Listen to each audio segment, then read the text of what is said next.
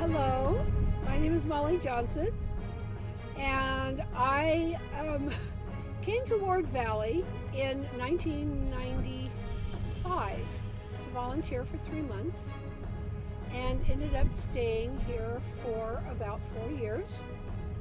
I was the manager of the office, the Save Ward Valley office in Needles, California, and I also acted as a liaison between the tribes, the 5 Colorado River Indian tribes, and the other organizations that were part of the Save Ward Valley Coalition, which was a very wide range of people, everything from Earth First to Greenpeace and everything else in between.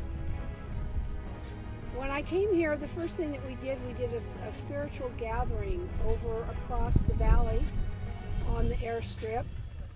And in doing that, I got to work with a lot of the tribes and the elders, and so that started a relationship that continues to this day. I believe that the Save Ward Valley fight was one of the most important environmental victories that we have ever had in this country for several reasons. One of the main ones being that such a varied coalition of people, native, non-native, Americans, Europeans, all kinds of people came together, worked together, set aside their differences, and were able to defeat the United States government, the state of California, and the nuclear industry in trying to place a radioactive waste dump in this beautiful valley, which is home to the desert tortoise and is in fact one of the few places, in fact one of only 2 places where the desert tortoise is not afflicted with the upper respiratory tract disease, which is decimating populations everywhere. Not only that, this is a sacred place. This is part of the spiritual path that the Mojave people's soul takes when they leave this earth and they travel to the other side.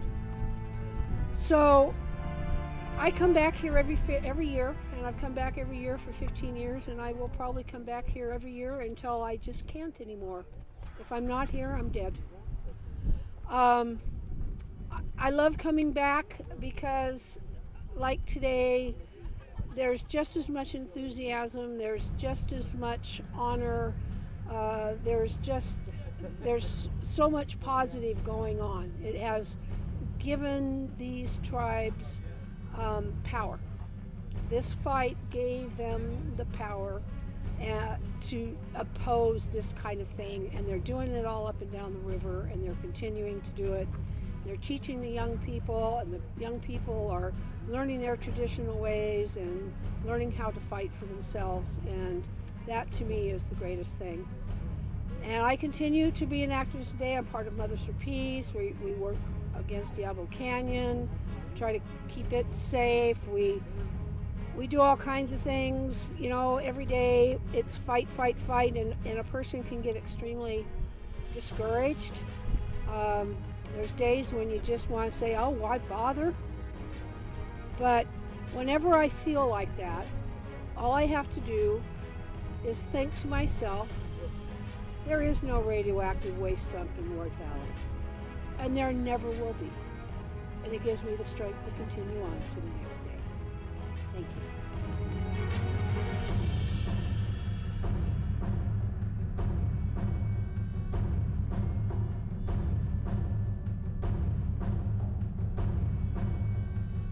My name's Bradley Angel, and I'm the Director of Green Action for Health and Environmental Justice. And sitting here on a beautiful day in Ward Valley, place of one of the great victories won by regular people who came together from all walks of life. You know, there was supposed to be, or planned to be, a nuclear waste dump right where I'm sitting and talking to you.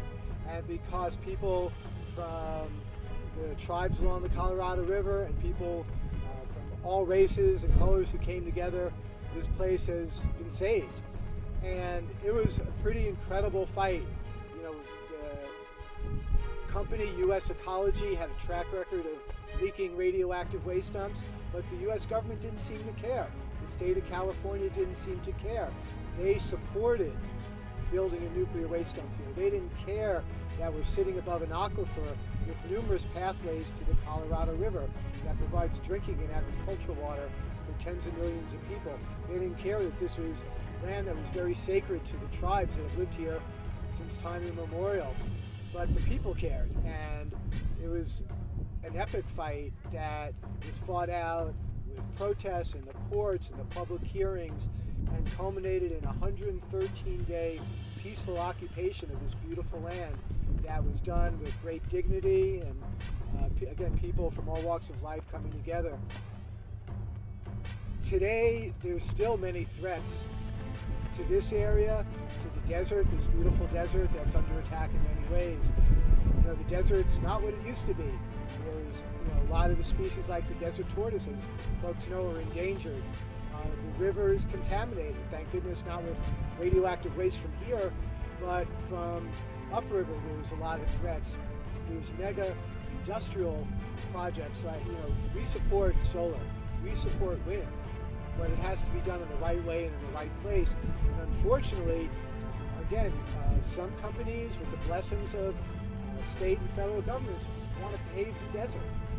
They want to pave it and destroy the desert and wipe out what's left of it in order for some companies to make a buck and then transport the energy. We want to see solar on rooftops, not paving the desert.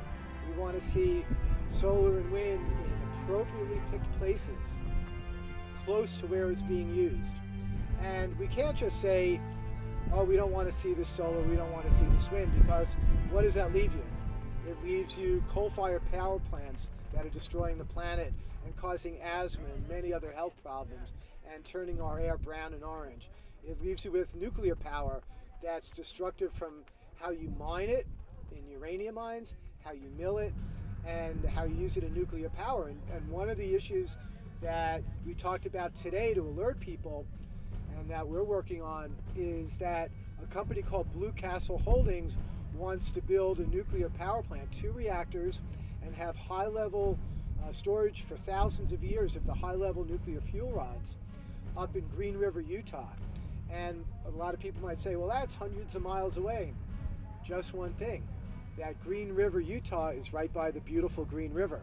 It's a majestic river like the Colorado. This nuclear power plant will be located 3 or 4 miles from the Green River, and the Green River flows directly into the Colorado River. It's a major tributary, and it's also near some of our most amazing national parks, Arches National Park, Canyonlands National Park. But even from a health and environmental perspective, if, and I would say when, there would be a problem at a Green River nuclear plant, that contamination would come right near here, flowing right down the Colorado River. Again, not just like the low-level radioactive waste that was proposed for Ward Valley. We're talking the high-level, super radioactive waste associated with nuclear power. So there's a lot of threats that we as American people and people all over this world have to deal with if we want for our children and our grandchildren to have a place that's healthy and people able to live in. We think that what happened at Ward Valley is a really wonderful lesson, because this nuclear waste dump that was proposed for this stretch of desert, it was almost a done deal. The state of California wanted to see it. The U.S. government tried to ram it through. They even brought their police here to try to let the company come in and drill holes in this ground to test for what they thought would be the nuclear dump. And people, just ordinary people, did this extraordinary thing, which is overcome cultural differences and personal differences and different perspectives and speak with one voice to say that this place had to be saved. And it worked. It worked. And that's something, you heard you can fight City Hall. Well, I always knew that was true.